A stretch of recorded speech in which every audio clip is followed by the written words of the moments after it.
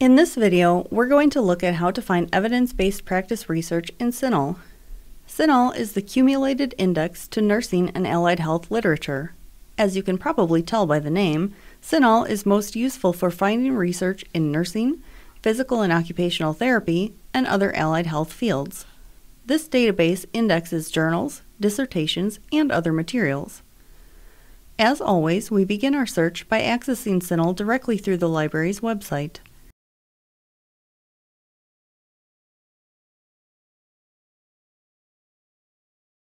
This defaults to the Advanced Search screen. Advanced Search gives us lots of filter options we can use to find the evidence-based research we need. The first thing you should do is make sure the Suggest Subject Terms box is unchecked.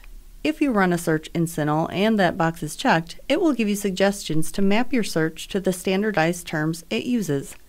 If you've never used CINAHL, this is probably going to be more confusing than helpful.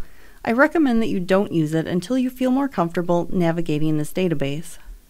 Now, let's look at all the filters we can apply before we even begin our search. Scroll down to the Limit Your Results section and check the Evidence-Based Practice box. That's a great place to start, as it's exactly what we're trying to find. Like PubMed, CINAHL also has a Clinical Queries filter, but the options are named a little bit differently. CINAHL allows you to choose high sensitivity or high specificity. Those roughly equate to the broad and narrow limiters in PubMed. High sensitivity will yield more results, but not all of them will be relevant to your topic. High specificity is more targeted to find the most relevant set of results, but it may still miss things.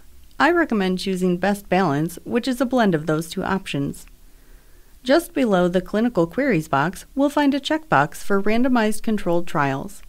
If your question is related to therapy, prevention, or etiology or causation, check this box to limit your results to this study type. Other filters in the advanced search are like ones we've seen in other databases, such as publication type. If you want to choose multiple publication types from this drop-down list, such as clinical trials and meta-analysis, hold down the Control button on your keyboard while you click each type you want to select. If you're using a Mac, hold down the Command button as you select multiple options. Anytime you see a list like this, you can use the same process to select multiple options. Further down the page, you'll see the Special Interest box. Evidence-based practice also appears in this list. Choosing it from this menu does the exact same thing as the evidence-based practice checkbox further up the page. There's no need to scroll all the way down here unless you want to apply some of these other filters. For example, this list lets you limit your search to specific populations, such as gerontologic and pediatric care. If you apply too many filters at once, your initial results might be too limited.